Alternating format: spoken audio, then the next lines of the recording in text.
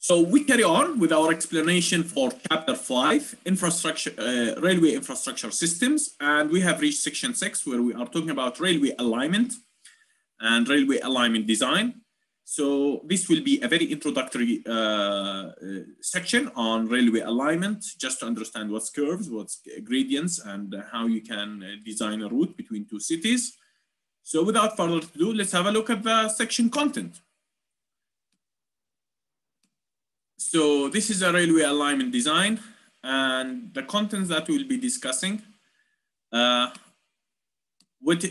are the considerations that we consider in our design? What about curves? What are the minimum and maximum curvatures? And you need to revise the standards for that. What is the main design elements, grades, and clearance that you should be looking at? And what are the modeling and software programs that you can use? So the main consideration and calculation, the shortest, for example, if I want to build a railway line between two cities, I will go with a straight line between points and A and B. But actually life is not that easy.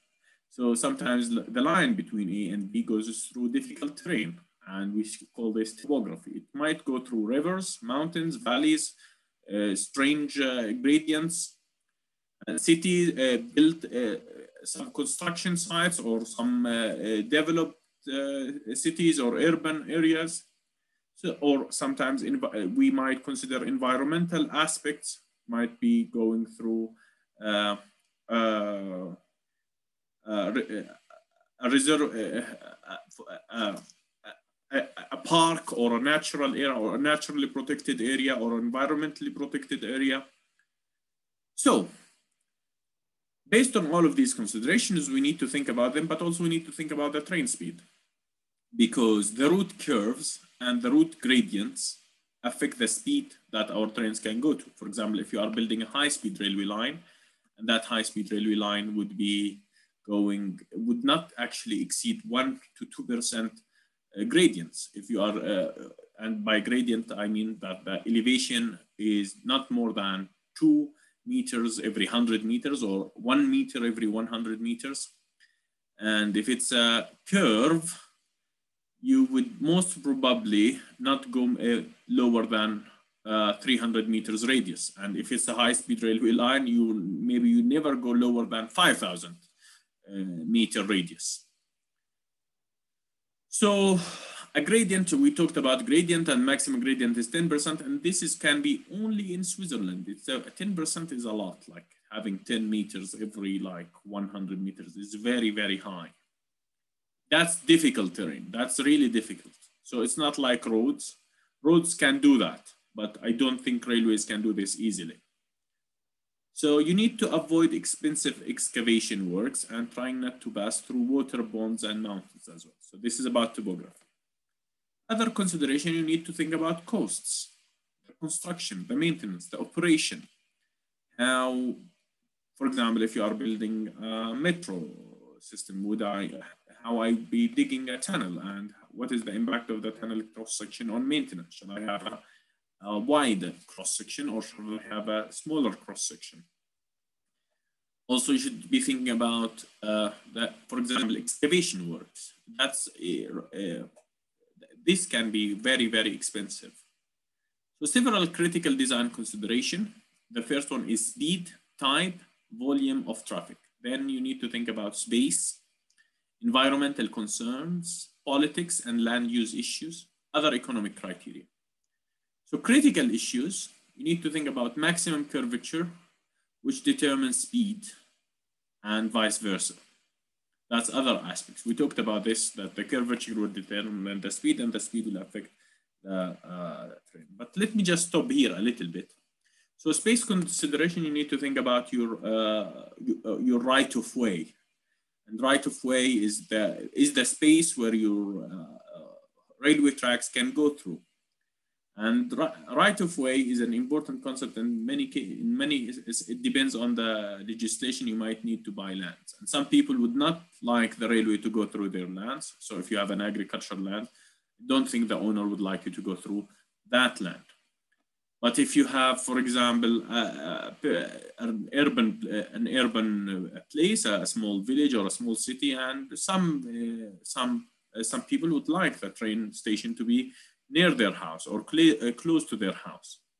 So there are different political issues and land issues that you need to consider, as well as environmental issues and space, and definitely other economic criteria. What's the income of the people that our route is passing through? What is the population there, and other demographic aspects. You can also look at chapter 1, which will help you in thinking a little bit more about railway alignment design. You can have the best design based on demographics, but also you need to have the best design based on topography.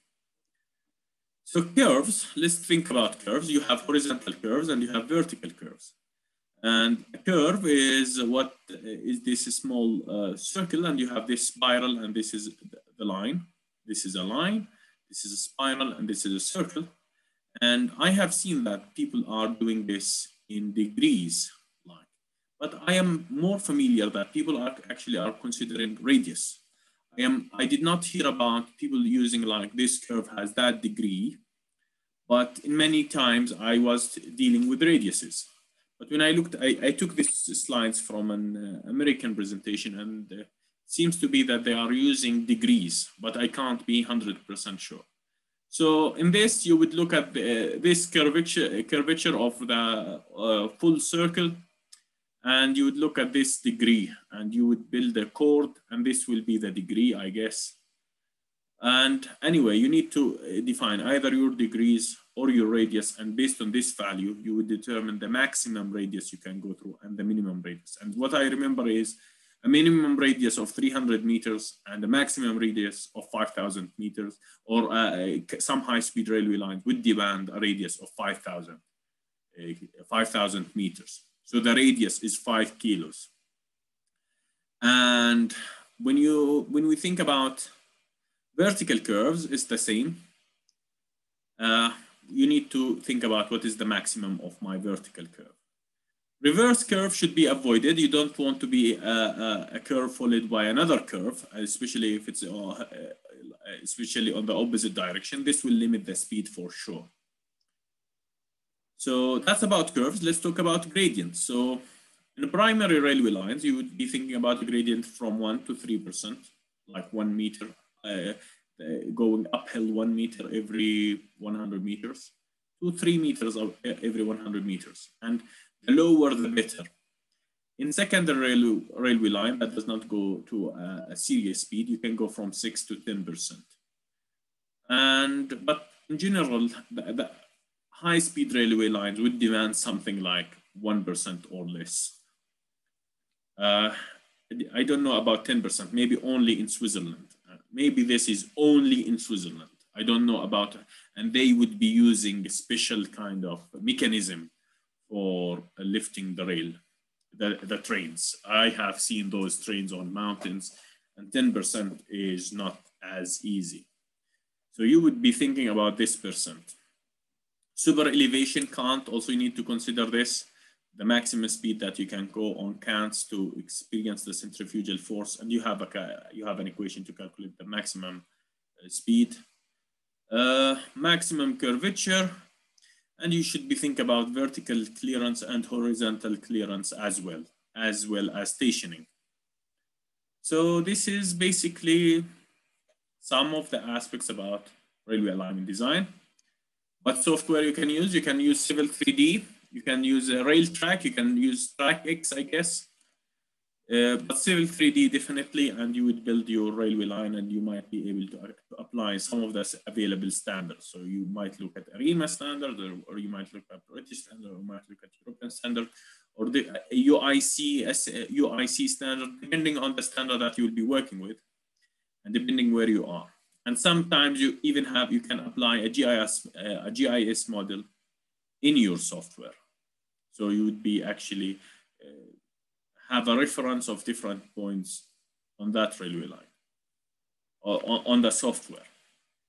So this is it for railway alignment design.